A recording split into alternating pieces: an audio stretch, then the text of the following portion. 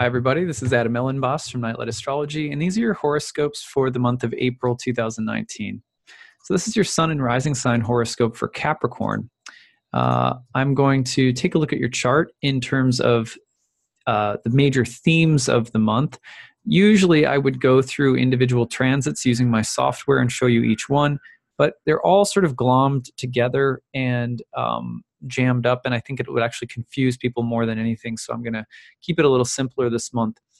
On April 5th, at the very beginning of the month, the new moon falls in your fourth house of home, family, roots, foundations, parents, etc. Now, this means that there is a new cycle of activity beginning relative to home and family. It's initiation of something new. Now, this cycle, because it is rooted in the planet Mars, being an Aries new moon, and Mars being active in your sixth house, having really just entered your sixth house at the start of the month, the cycle ahead has to do with misfortune, challenges, setbacks, struggles, health problems, etc., within the home or family. I know that sounds rough, but there are a few other possibilities as well. Main reason that we see this is that the action of Mars in the sixth house is in a house that is traditionally a house of strife. These setbacks don't kill a person. They make you stronger if you work through them. But it is a month of newness that is happening through different kinds of challenges that you face.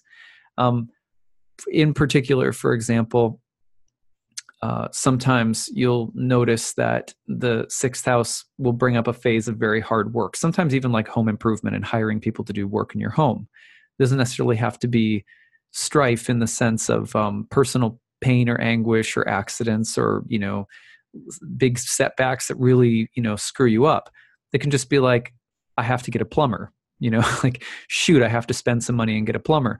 The Mars in the sixth house, though, implies that something is going to need fixing or working on, or there's a hard period of labor coming up. It can also imply service of some kind, giving your blood, sweat, and tears to something, so to speak. But that's where the action is heading. Now, this cycle there's also potential for healing in the home and family, to work through something in the home and family, and to restore something. To face or deal with something. We see this because between the 19th and 23rd of April, we have a full moon in Libra landing in your 10th house of career, home, family, etc. And we also see, 10th house is a house of career, public reputation, work, action in the world, etc. I think I lumped it back together with the fourth house.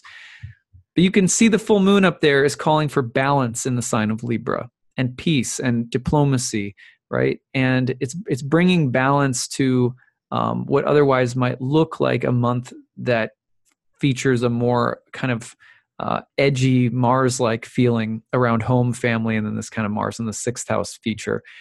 So there's balance that's happening around the 19th. Then at the same time, between the 19th to 23rd, Mercury and Venus will go through conjunctions to Chiron in the fourth house of home and family, it bringing up wounds and the potential for healing and learning and growth around those foundational matters. What supports me? Where do I live? Who are my how are my parents? My relationship to family karma?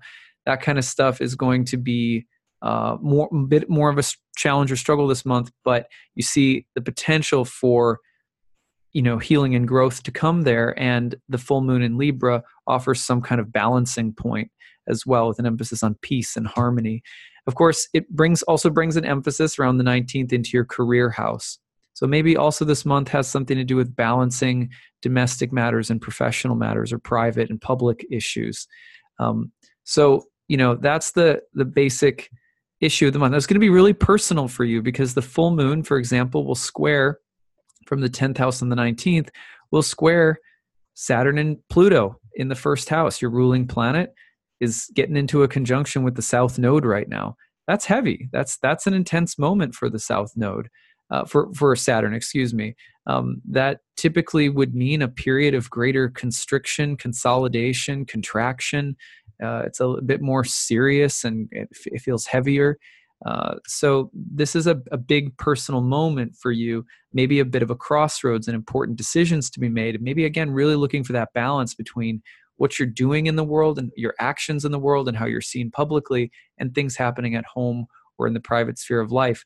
There is, again, an emphasis on a seed. There's a seed being planted in the house of home and family, and it's coming along with Mars in the house of strife, hard work, difficulty, repair, etc. So some work to be done around those things this month, and it may feel a little personally contractive, but getting through it,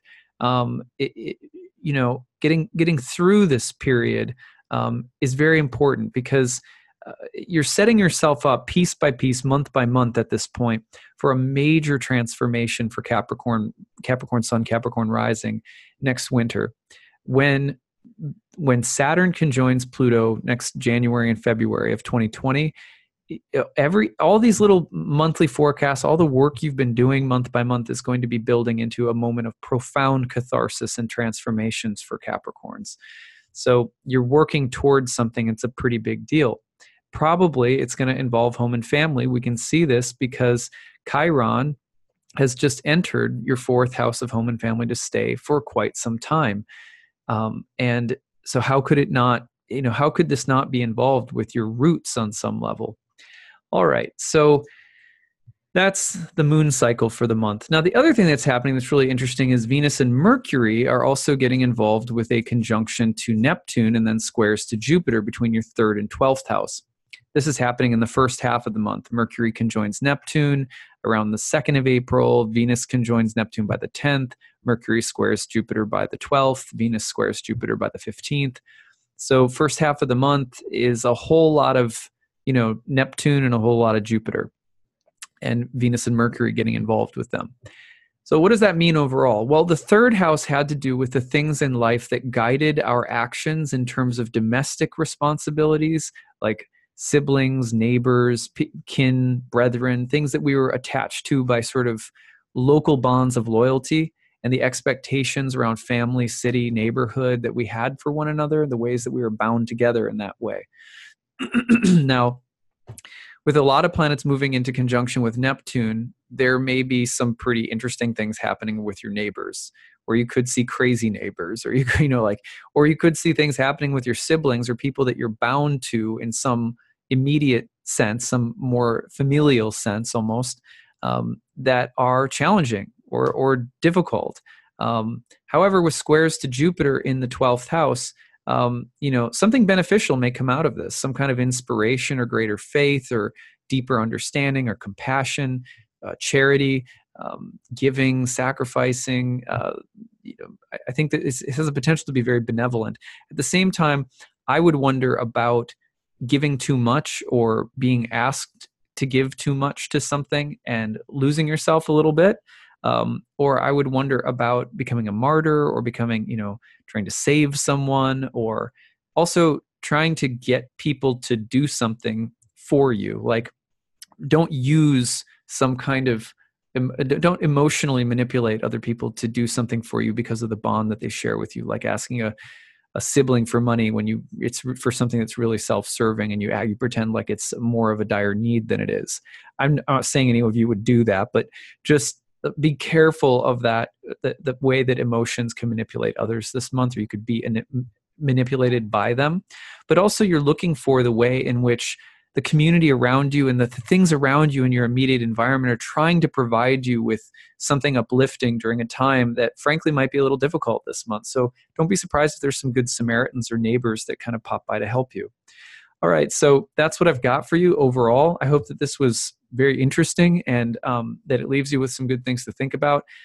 There's one more thing, which is between the 20th and 23rd, the sun will also enter Taurus and then get into a conjunction with Uranus in your 5th house. I'll highlight that for you so you can see it. I almost forgot. That conjunction has the power to be very illuminating and auspicious. It can be a little bit disruptive. Uranus is like that, but very overall, very paradigm shifting or illuminating and inspiring. And in the 5th house, which is traditionally the house of good fortune, this is something that may be here to help you take a big step and provide you with some kind of solution to whatever challenges or struggles you might be working with. Just remember that with a lot of, with this Aries energy, this month, the sun is going to square Saturn and Pluto in your first house after the new moon. That between like the 10th and 15th of the month, you want to be really careful about the balance between being too rigid or principled and too loosey-goosey or completely boundaryless. That tension, I think, could also be a little pronounced this month. All right, so that's what I've got for you, Capricorns. I hope you have a great month. Let me know tell me what happens. Leave me your stories on the feed, and I look forward to talking to you again in May. Okay, take care. Bye.